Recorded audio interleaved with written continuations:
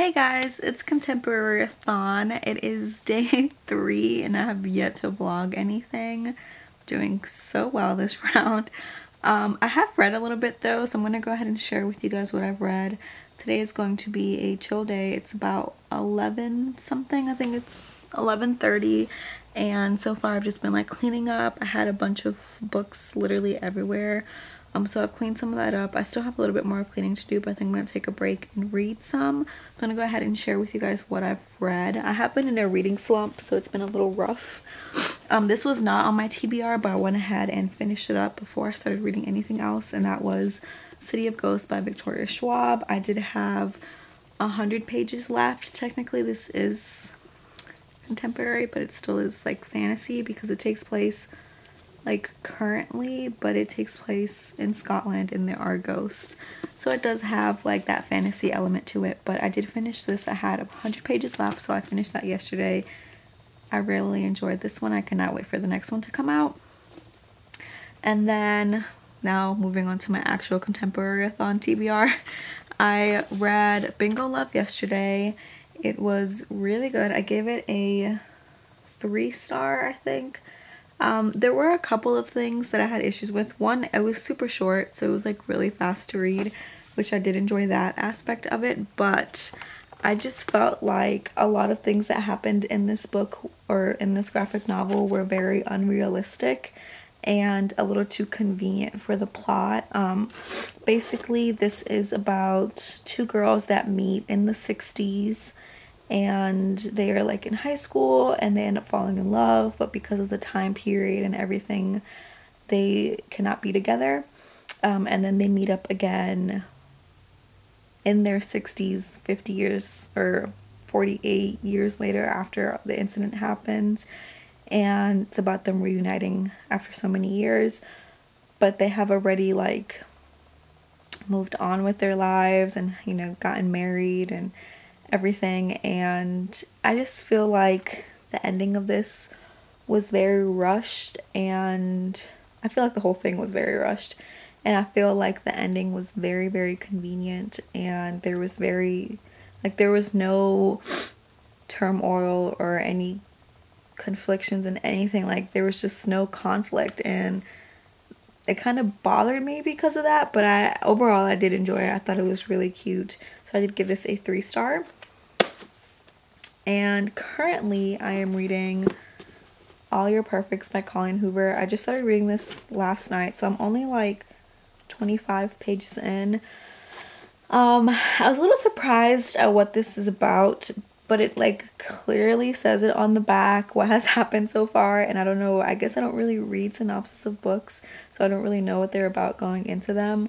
But it does start off with like cheating, and it does alternate perspectives between like 7 years ago and currently, and so far it's interesting. I am liking it. I feel like it's gonna be very hard-hitting, which is good. I do have a lot of things on my TBR, and I have only finished one. Yesterday I read about 200 pages total, which I mean that's not too bad, but day 1 I did nothing. I don't even know where day 1 went. Like, yeah, I am kind of like having a rough week like mentally, which I feel like is always the case for readathons, but it is because of like stuff that's going on with me. Basically, this is not fun news for a readathon, but basically I am kind of like an in-between state right now in life. I'm in between jobs right now, so I mean I'm still employed with my current job, but I'm just not currently working, and I'm in between starting a new job. Like I'm in the process of, I've already been hired, I'm just in the process of getting cleared to work with like background and drug tests and all that stuff, and I am in between going back to school because I just graduated in May, so I'm like reapplying to get in. So I'm the type of person that like really likes to be busy and have like everything planned out and certain. So right now everything is kind of questionable, and it's been getting to me a little bit. Like it's difficult to like stay positive when everything's just so up in the air. So I am trying to like take my mind off of things and stay busy with like cleaning and reading and everything, but I do need to do something soon because this is like torture. But today I'm going to finish cleaning up. I do have like a bunch of clean clothes I have to fold and put up. I'm going to try and finish this today, and then I'm going to kickboxing later around 8 with Carlos. So you'll probably see him later on today too. Me and him were talking for like a long time yesterday because he just kind of like had to reassure me that I'm in a transition state and it's not like I'm not doing anything with my life, but it's just like, I don't know. But anyways, enough of that. I guess I'll share with you guys what else I have planned to read for the week. I definitely need to get to Summer of Salt by Katrina Leno because this and More Happy Than Not by Adam Silvera are like my immediate TBR. And then if you guys didn't watch my video, I also have a couple of other books I need to get to, so I'm gonna pan over so you guys can see. Oops, don't look at that mess. So you guys see that right there? Like, this is all clothes I need to sort through. It's probably so messy because I mean, it doesn't even want to focus on it, but point is I need to sort through all of those clothes, and then I've been cleaning up, so that's what that box is and that trash is. But I also want to get to Made You Up by Francesca Zappia. I have all of these. I have The Serpent King, Quiet Kind of Thunder, You'll Miss Me When I'm Gone, and Always Forever Maybe. So these three here are a definite I need to read this week, and then whatever I read on top of that is just icing on the cake, and hopefully I'll get to some of these, but I don't know, we'll see. I don't really have any more graphic novels for the week, so I actually only have like real books to read. So hopefully I can get to most of these soon. Okay, so I thought I'd come in here and give you guys a little catch up. I'm sorry for the lighting and for this. I am not working today and I'm at home. So last night I stayed up a little late to finish All Your Perfects by Colleen Hoover. I ended up giving this a 4-star. I did not know what I was getting into with this book. I honestly thought it was going to be just like a lovey-dovey quick book, and that is totally not what I got. It was a lot darker and a lot more taboo, so this would actually be perfect for the darker taboo category. This was for the challenge of my initials on the cover, which are CET or CET, whatever, however you want to count it.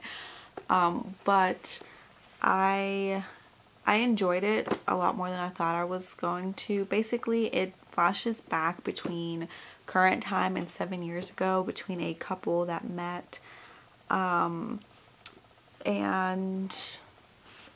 they basically met, this is my doorbell, they basically met 7 years ago at their partner's home. How do I say this? Like, they both were in a situation where their significant others were cheating on them with each other, if that makes any fucking sense. And I mean, it says it on the back. The last thing Quinn expected was to meet the love of her life just outside her fiance's front door. A year after leaving behind their cheating partners, Quinn and Graham are now in a perfect relationship that seems designed by fate. So I didn't read that when I first got the book because I usually don't read synopsis of books. I just go based off of like recommendations and stuff. So I was a little, hold on you guys, sorry about that, they rang more than one time so I had to go. But I don't know where the hell I was in this. So I wasn't expecting it to take the turns it did, and it was like very impactful, and it's definitely going to be a book that sticks with me in the future because it talked about a lot of topics that I have never really read about before. It just was very real and raw, and it wasn't just like it showed like the ugly sides of marriages and how like not everything goes according to plan, and it was really good. There was moments where I like was totally tearing up last night, just because I could really feel the pain and how broken these two characters were. So overall, I really did enjoy this. It was my first Colleen Hoover book, so it could also count for that category. I could use this for like many different challenges, and I am so far really impressed with her writing. I've heard such shitty things about her though, so it makes me a little afraid to read her other works, but I did enjoy this one. So I do have 2 more books that are like on my immediate TBR. Don't mind the mess behind me. Look at my little peep. He's so cute. And the 2 books are More Happy Than Not and Summer of Salt. I think I'm going to go ahead and start Summer of Salt today because it is like a little bit of a shorter book. It's only 250 pages, 256 pages, so I should be able to read this today. It's currently like 12. I've been doing some like, God, that is such a mess back there. I've been doing some applications online because I am applying to pharmacy school right now, and that's just expensive, you guys. Like, my application fees are over $300 right now, and I'm only applying to like 4 schools near me. But that's really all I have planned today. I have to do some cleaning, but I think I'm going to go ahead and read for like the next hour or 2 until I get hungry, even though I'm almost kind of hungry now. But I have really high hopes for this. This is going to be the one for the 5-star prediction, and I have such high hopes. I'm really excited to read this. I have no idea what the hell it's about. Story of my life. I also got some book mail in yesterday. It's only one thing, but let me grab it. Okay, so this is it here. And I ordered this like a while ago. It's from Amazon and it's a used book, but it said that it was in like really good condition. So this is it here. Sorry if the lighting just went away.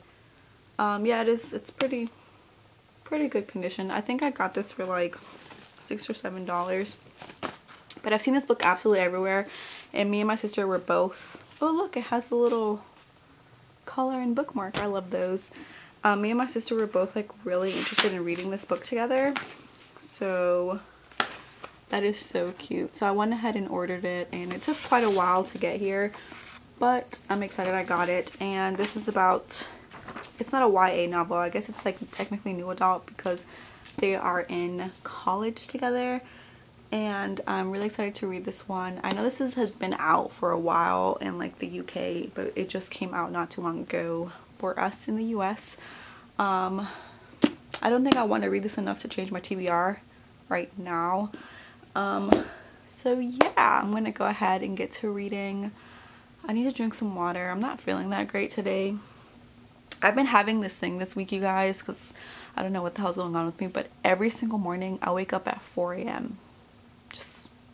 just cause, like, and I'm just like, what the fuck are you doing? Like, just up at 4 in the morning. And it takes me quite a while to go back to sleep. And I'm usually not like that. Like, I'm usually a very sound sleeper, and then when I wake up, I usually wake up around like 7 or 8, just like naturally. But because I've been waking up at 4 and not going back to sleep till like an hour later, I haven't been waking up till like 9, almost 10. And it's been like killing my sleep cycle. But I also need to do this tomorrow. I am like turning in this little book bingo thing. I have one more I need to fill out, but it was like with my local bookstore, and you have to turn in by the 22nd, which is tomorrow. And once you do, you get a free paperback, so that's super exciting. I think tomorrow I'm going to get the hell out of this house because it's starting to make me very gloomy being here, even though yesterday I was not here, but still. Okay, I hope the lighting doesn't suck completely. I think it is pretty bad. But I wanted to share with you guys some things that I picked up. So today, or not today, yesterday.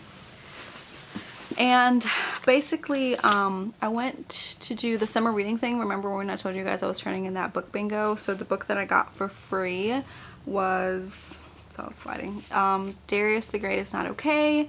And this is by Adib Khorram. And I'm really excited to read this one. I've heard not that many actually, people talk about it. And I know it's supposed to be like a really diverse read. So that's super exciting. And I'm just in love with like the color scheme of this one. So I ended up getting this one for free today, or yesterday, sorry. So that's really exciting. And then I went to Half Price Books, and just to stop by, not that they were doing a sale. Look at my hair, like what is this? And I picked up 2 books. So the first one I picked up was actually on their clearance, and it is The Truth Beneath the Lies by Amanda Circe. And this one was only $3, and it is in like perfect condition, so I'm not really sure why it was $3, but I'm not fighting. I mean, I'm not fighting. That's what it said in the front. I'm not complaining about that. I'm really excited about this. I've seen this like a couple months ago. I think it was like some sort of subscription box book, so a lot of people were talking about it, but we know like the hype on BookTube is real, so no one has really talked about it after that. So this looks like it's going to be like a darker contemporary. And then the last one that I found, I'm super excited for because it's like a newer release. It just came out like maybe a couple months ago. Let me see if I can find it. It came out, just says 2018. So it is like a newer release, and I'm really excited that they had it there, and that is Finding Yvonne by Brandy Colbert, or Colbert. And this one was only $8.99. It is one of their newer releases. Like I said, it's a little like messed up down here, but it's like nothing that bad, and I was gonna like buy this anyway, so I'm really happy that they had it for such a discounted price. So yeah, these are the things that I picked up today. And I think I'm gonna go ahead and switch spots to like my better lighting, because I'm gonna go ahead and wrap up this week's reading, which is super exciting. I got in some reading. I didn't do as well as I thought I was gonna do, but yeah, I'm gonna switch over there so we can have some better lighting. Okay guys, so I'm going to be doing my wrap up for Contemporaryathon. I did end up finishing a couple of books. So the first one that I finished was actually one that wasn't on my TBR, but I had 100 pages left of this, so I decided I'd go ahead and finish it up on the first day or second day, something like that. And that is City of Ghosts by Victoria Schwab.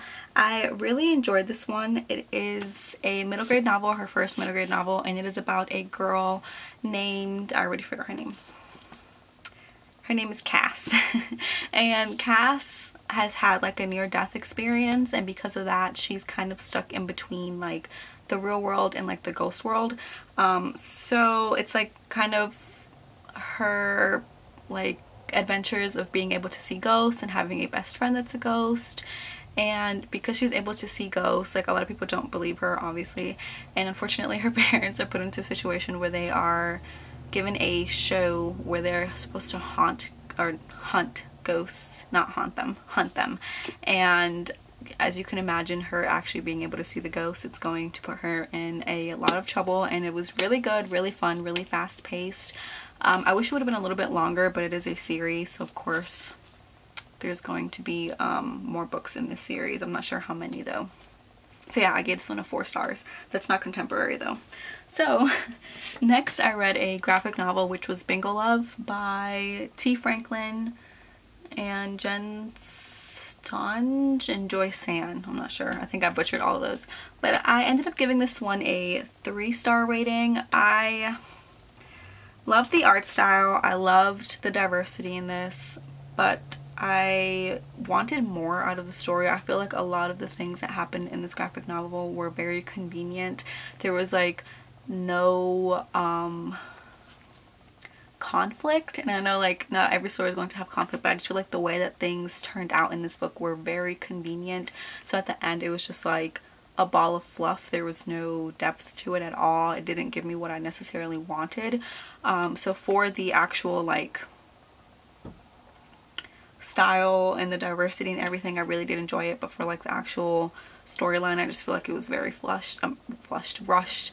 So I kind of felt like it needed more than one graphic novel to be told. Like they should have split this up into 2 and went more into detail and like gave a better, not outcome, but like development of the story, I guess.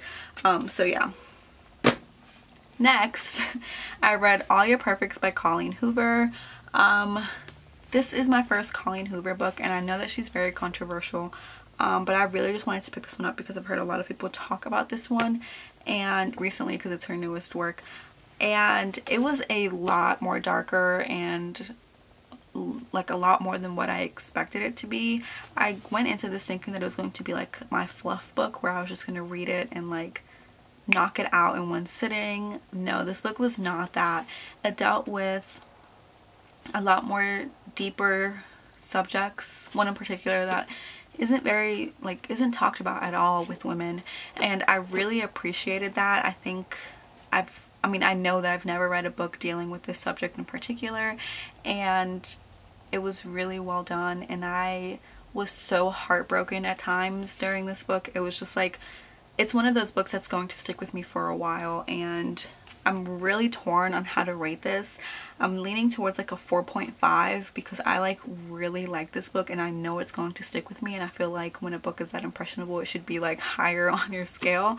But basically the storyline deals with a couple, and it's over like a 7-year time span, and it's when they first got together 7 years ago, and the reason they got together was because their significant others were like cheating on them with each other. That makes no sense, but basically, like, and then it follows like their story 7 years later, how much things can change and how much certain situations can kind of like destroy a marriage. But it was really good. I liked the ending. I just was a really big fan of this book. So yeah. The last book I read a lot of good books this week. I didn't read as many as I wanted to, but the ones that I did read, I really enjoyed. So the last book that I read was a bit of a shock. I didn't expect this book to be what it was at all, and that is Summer of Salt by Katrina Leno. I finished this book really fast. It was like the last book I read, so I read it like basically overnight because of the storyline. I could not go to sleep. I was like, I have to finish what's going on. So I don't know how to describe this without giving anything away. But basically it's about, there's a lot given away in the synopsis, but it's basically about a set of twin sisters, and they come from a very magical family that's kind of like secluded on this island. It is definitely not just contemporary. There's a lot of magical elements to this, which I really enjoyed. And the main character, named Regina, she hasn't come into her powers yet, and usually their family comes into their powers by the age of 18, and she's like right near becoming the age 18. And there's like an internal conflict that happens on the island, and it starts making everyone like question their family and their family's motives and stuff, because they have been known to be like these magical women. And there's just a lot of depth to this story.